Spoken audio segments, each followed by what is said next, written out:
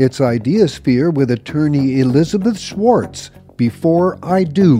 What marriage equality has kind of brought to the fore has been this presumption that the only reason that you haven't gotten married yet is because you couldn't, and now that you can, certainly you will.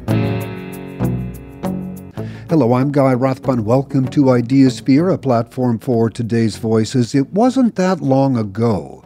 Same-sex couples had to carefully work their way around the legal system.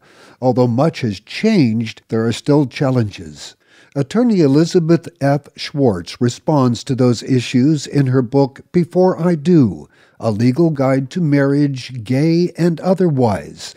Schwartz is one of the nation's best-known advocates for the legal rights of the LGBT community, and she joins me for this program. Thank you for taking this time. Thanks for having me. In June of 2015, we had a Supreme Court ruling, Obergefell versus Hodges.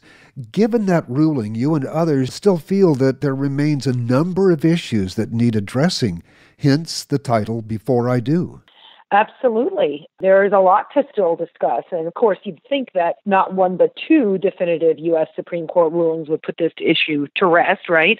Alas, the official Republican Party platform includes a commitment to reversing our nation's progress and eliminating marriage equality. In terms of our own LGBT community, we need to be sure we're looking before we leap. Yes, we've fought long and hard to win this much-deserved right to marriage equality, so we must treat this institution with the care it deserves and be sure that when we marry, we do it in the most thoughtful, most prudent manner possible.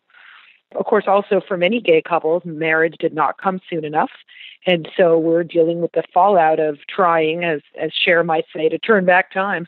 This book, you hope, is read by everyone, heterosexuals and all, because there is a benefit for everyone. The book initially was written really almost entirely for the LGBT community, with the understanding that many of us are getting marriage in a way that feels really sudden and that we never thought we would live to see in our lifetime. So this is something we need to learn more about before we jump into it. But as I was writing and talking to folks and exploring the issue, it became very clear that lots of straight folks also kind of jump into marriage without having a full sense of all of its legal consequences and emotional consequences. So that's why the subtitle became The Legal Guide to Marriage, Gay and Otherwise. It really is a broader issue, for sure. As you express early in your book, it is very much the case of all marriages and all situations. One size does not fit all. It's one of the things that has been a great thing about same-sex couples is that we have defined our relationships in very different ways. And so I'm hopeful that as we leap into marriages, that we also realize one size does not fit all in terms of marriages.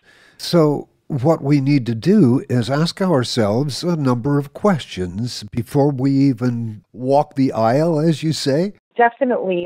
You can't believe that some people just don't know these things about the person they're getting into a relationship with. You know, what kind of debt do you have? Have you ever been sued? Do you anticipate growing old where we live, or would you want to move? Do you want children? Do you believe in monogamy? I mean, these are all questions that I have found folks have not discussed, did not know. These are surprises to people. So I try to give folks the benefit of my years of experience and my clients' awful experiences and war stories, and to hopefully avoid some of those similarly difficult situations. Elizabeth Schwartz, Before I Do, A Legal Guide to Marriage, Gay and Otherwise. Check out our website at elizabethschwartz.com/Before I Do.